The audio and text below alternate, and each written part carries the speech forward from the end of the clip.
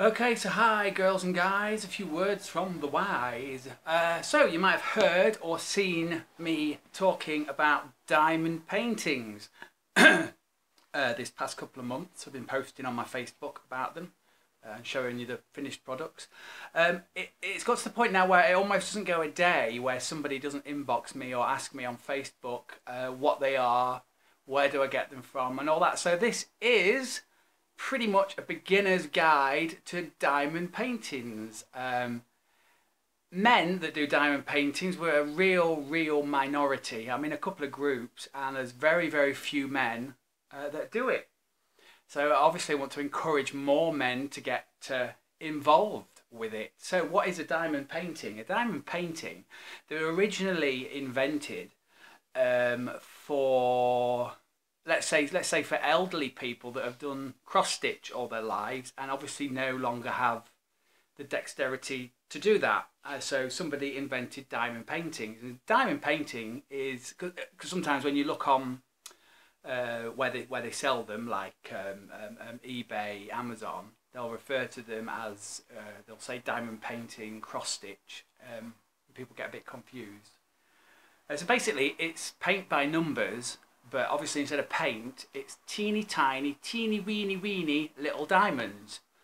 Plastic, but they're cut like diamonds. And what you don't see in the photographs that I share or anyone shares is when they're finished and they hit the light, they really sparkle and glimmer and glitter. And you can't really capture that on a photograph. So you have to sort of see it for yourself. So I get asked, first question is, what are they? When I go on eBay or Amazon, what do I type into the search bar? Easy, diamond paintings.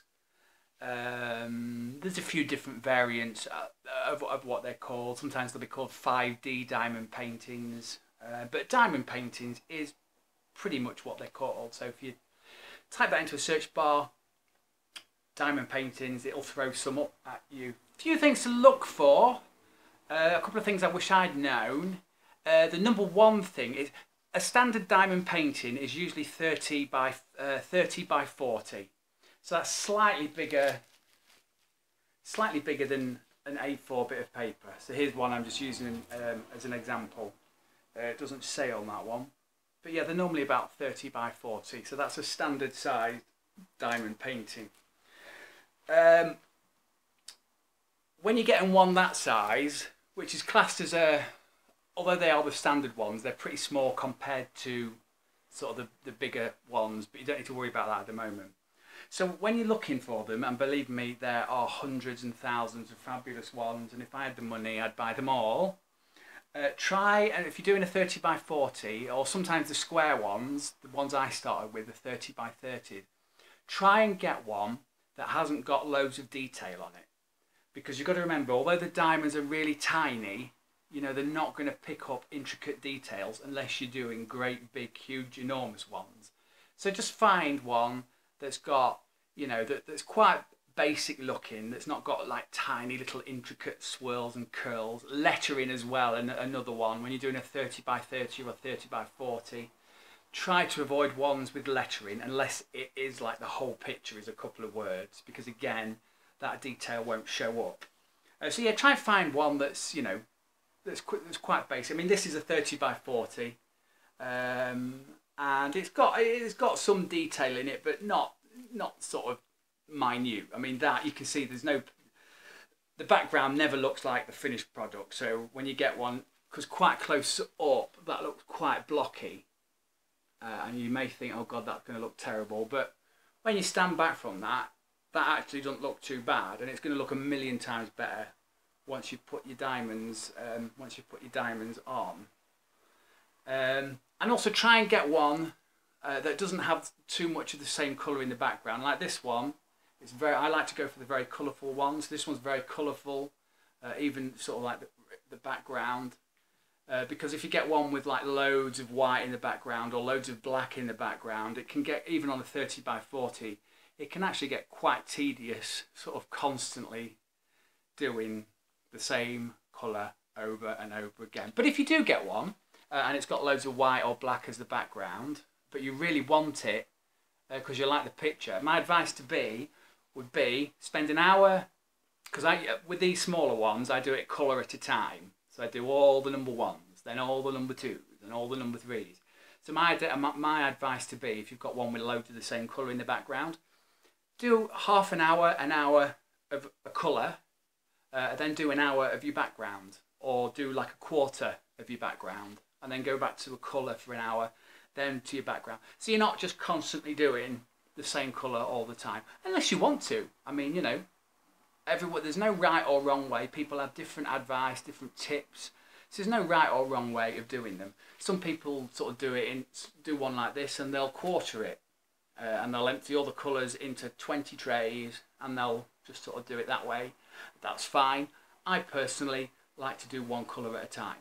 So you'll get your diamond painting, and it will come, unfortunately, it'll come rolled up and pretty flat as well. I'm not going to squash it down, but it'll come quite flat. So as soon as you get it, take it out and put it underneath something heavy. I've got a heavy board, so I put like that flat underneath the board, even something even heavier on top, or a couple of books.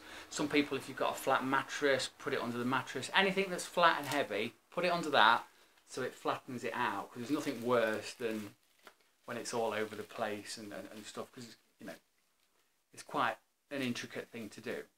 So another question people ask, when I buy my first kit, what else do I need to buy? Nothing. Double check, of course, like you do everything you buy, but with every single kit, you get your diamond painting, which is on a canvas, and it's got the film on it. You get a set of diamonds. Okay, so they all come all nicely packaged.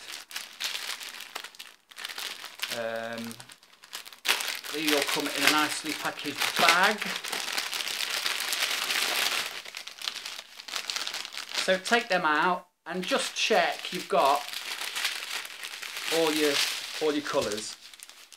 So it'll all come attached together like that, all in little bags like that. And on each bag, you've got a big number. So we've got 10, 11, 12, 13, 14, a bag of 20, because there's obviously a lot of, even though there doesn't look to be a lot of black on this one, there is. Here I've got 2 bags. So make sure you've got all your bags of colour. On each diamond painting, on the side, you'll have a grid like that. So you'll have number and code. So obviously each number represents a code, and the code will normally be on the colour it's on's background. So I've got bag number 20 with my diamonds in it. So 20 on here, and the code is X. So I'll look at this, and every single one that's got an X, that's obviously the colour of your diamond.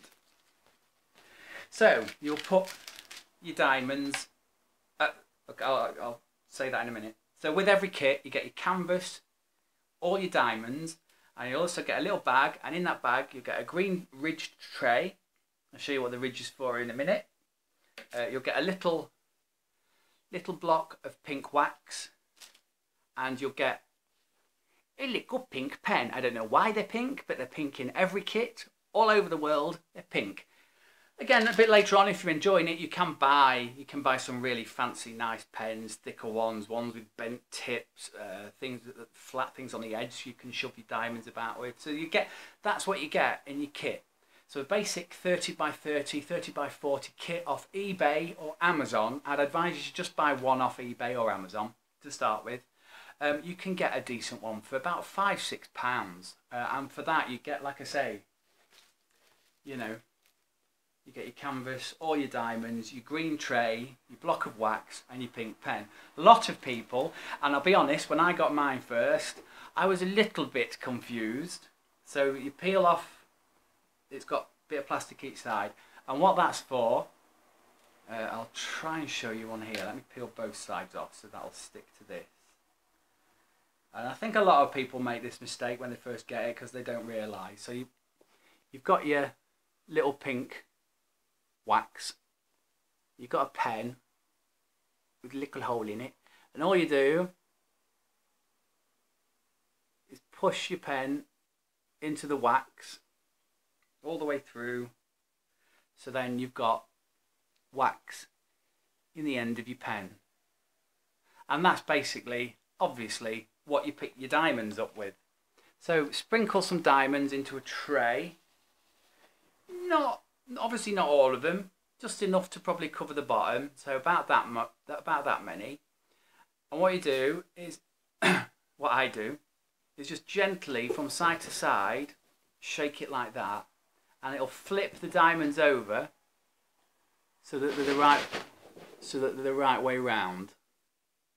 And then all you do, gently touch the top of one of your diamonds, like so, and it'll pick it up, and then you gently place it on the corresponding code on your diamond painting, and repeat, and keep doing that for the same colour till you run out, and then move on to the next colour, thereon and therefore, until you have a completed, I've not got one with me, but I've got loads of pictures that you've seen.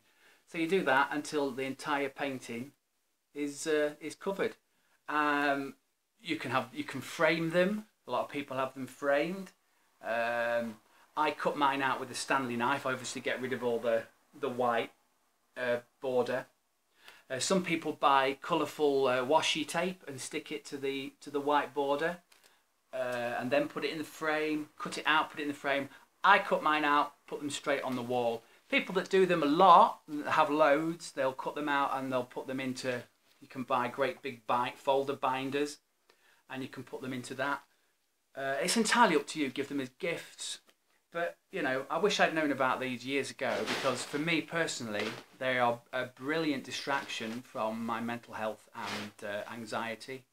It's a brilliant hobby. I don't have patience for fiddly little crafts, so I'm really surprised that I've really stuck to them. No pun intended. And a lot of people say the same thing, you know, not in, oh, I ain't got the patience for it. But honestly, I don't know what it is, but there is something really, really addictive about doing it. I think maybe, there's lots of reasons, maybe one of the reasons is because you pretty much can't go far wrong. And once it's, you know, finished and you look at it and it's absolutely incredible, and you think, oh my God, I've done that. So there's that satisfaction there. Obviously there's the distraction. It's a great distraction technique for anxiety, depression, and it kills time as well, you know. Don't rush them. Try and obviously keep as neat as you can. If they're not perfect, it doesn't matter. Because, you know, even with cross stitch, you know, if you look at it close up, you can see it's blocky. So you need to take a couple of steps back from them, and they look immaculate, you know. And my advice would be to do one, and if you enjoy it, do a few more smaller ones, get a real feel for it, then get bigger and bigger and bigger, as I've done. You can get square drill ones as well, which are twice as difficult, because you really do have to get the squares on right, because if you get them wrong, it knocks the whole line, it knocks the whole picture out of sync, you know. So do a few of the do a few of the round ones first, get a feel for it, and if you're feeling brave enough, do some square ones, get bigger. I'm getting bigger ones. I'm just about to start a 5-piece after this big Elvis one I've done, and I've got a massive, huge, and I do mean huge, Disney one coming, and just enjoy it. You know, if you're feeling like, if you've done it for a couple of hours and you feel like you're bored or it's becoming a chore, stop. Just stop, have a break. There's no rush to do them. If you do rush them, obviously they're not going to be as good. So just do it, enjoy it, and it is really enjoyable. It's a great hobby to have. They're quite inexpensive. Like I say, for the smaller kits, you can get them for £5, £6, £7. And then if you do want to buy, like I bulk buy mine now through a Chinese company, so I get 4 or 5 at a time. But don't worry about that for now. That's just the absolute basics. So yeah, if you've got any questions, ask away. Like I say, there's no right or wrong way of doing them. Thing to check for when you're ordering, make sure you look for, when you type in diamond paintings, make sure you look for ones that say full drill. because some of them will say part drill. If it's part drill, that means not that only half the painting will be diamonds and the rest will be a printed background, if you know what I mean. So if you get a full drill one, the whole thing is diamonds, the background, the picture, everything. Half drill, it'll only be parts of it. I personally don't like them, but some people do. You might, so it's entirely up to you. So any questions you've got, fire away. Get yourself a little kit for £5. See how you get on with it. I guarantee you'll enjoy it, even if you haven't got patience. And I think that's all that I wanted to say, really. So yeah, happy diamond painting, boys and girls. Thanks for watching. Have fun. Good luck.